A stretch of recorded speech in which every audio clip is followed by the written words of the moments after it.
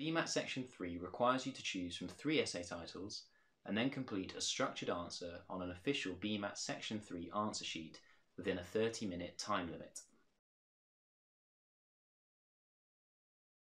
Historically, each of the BMAT Section 3 essays will fall into one of the following categories, although this can vary from year to year.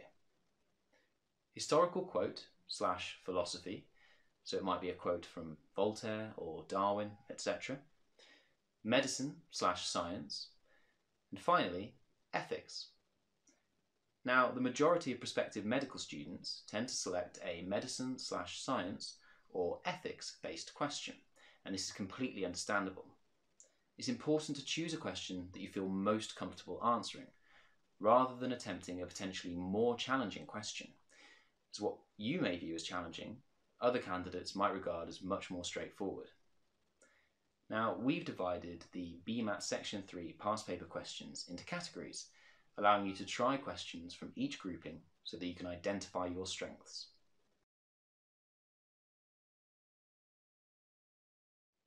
Each essay will normally have 3 parts. These are commonly, although not always, the following. Explain what you think the statement means. Argue in favour of the statement. To what extent do you agree with the statement?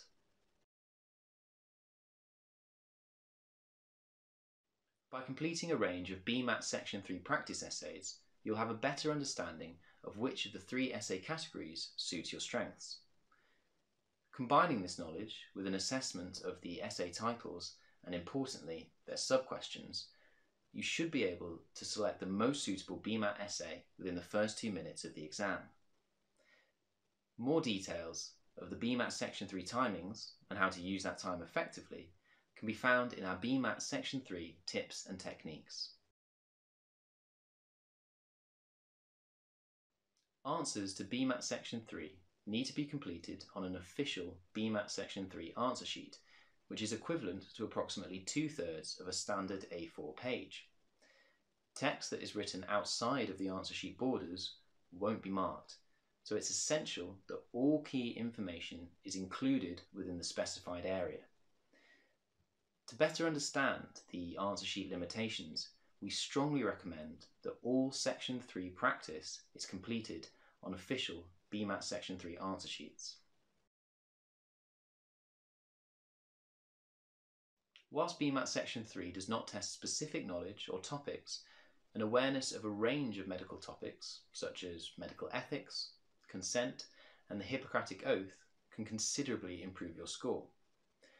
We've created a dedicated page of important Section 3 knowledge. For more detailed content, attend an intensive BMAT course, or subscribe to the online BMAT course.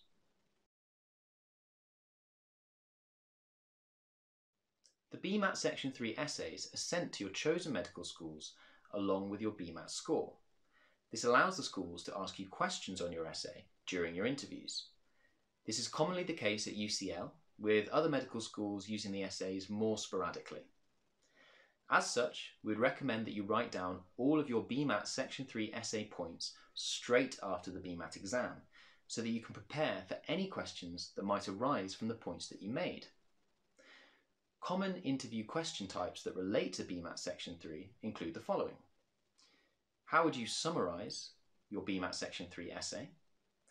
What changes would you make to your essay? If you could make one additional point to your essay, what would it be? And how would you explain this technical aspect of your essay to a layperson?